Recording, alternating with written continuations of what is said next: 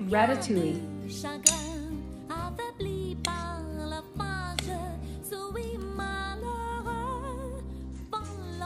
Yummy. Yummy would be so proud.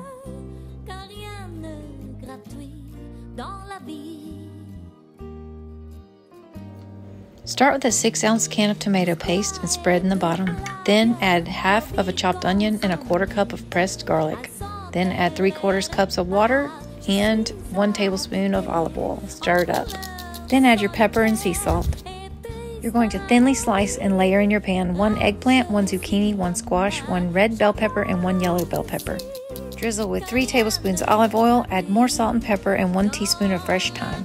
Cover with parchment, bake at 375 for 45 minutes, and it comes out like this. You can garnish this with ricotta or fresh cheese if you like, but it's perfectly good by itself. And that's how you make